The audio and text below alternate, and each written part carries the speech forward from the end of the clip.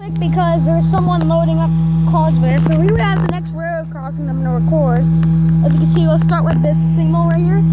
It has a SafeTran base. See right there.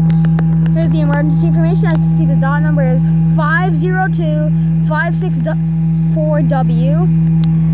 We have the lights, which are also RSI 12 by 8-inch lights, I'm pretty sure with GE dotted LEDs in them. Crossbuck, there is no bell on this signal. Actually, there's no bell on either signal on that one either. That one had the same equipment, but real quick, I'm going to do the track piece.